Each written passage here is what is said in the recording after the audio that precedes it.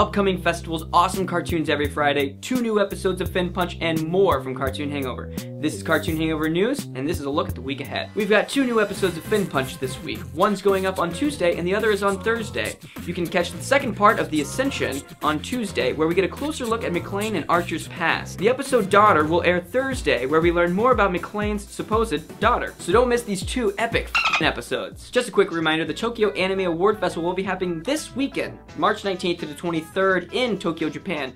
Natasha, Allegri, and Pendleton Ward will both be there, and it's gonna be awesome. I'm not going, but you should. Quick reminder about WonderCon, we'll be there April 4th to April 6th. It's in Anaheim, California. You can get your badges at the link in the description below. Frederator Vice President of Development Eric Homan, the man that gets paid to watch cartoons, will moderate a panel, and there will be a sneak peek of the shows that you love, and we'll be announcing the guests of the panel very soon. As far as production goes, Bravest Warriors and Bee and PuppyCat are looking tremendous. Look forward to announcement dates coming very soon. No episode of Toon Nerds this week, but we're kickstarting off next week's episode with a poll on our Facebook.